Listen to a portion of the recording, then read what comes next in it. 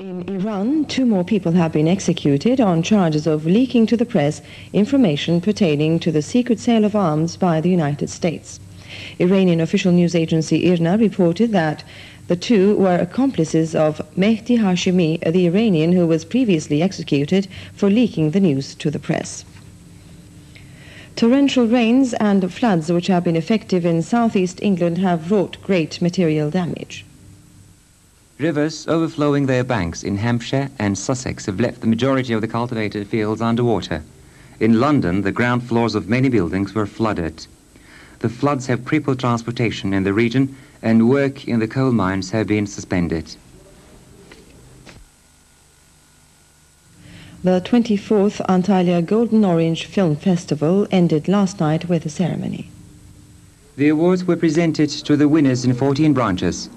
While the film Muhsin Bey was deemed worthy of the first prize, Anayurt Oteli, Motherland Hotel came in second, and Hayallerim Aşkım ve Sen, My Dreams, My Love in You came in third. The Best Director Award went to Ömer Kavur, Best Actress to Türkan Şoray, and the Best Actor to Şener Şen.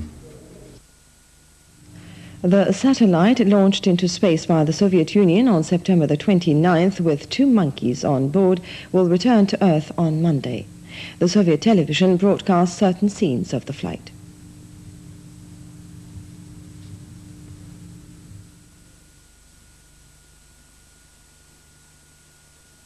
He managed to untie his hands and started sucking on his nutrition tube.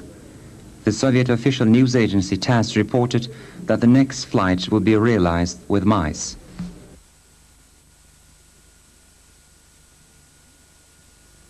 And now the weather. It will be cloudy in patches in Marmara, while other regions will be slightly cloudy or clear. No precipitation is forecast for tomorrow, and temperatures will remain much the less as today. Lowest temperatures of the night and the highest of tomorrow will be as follows.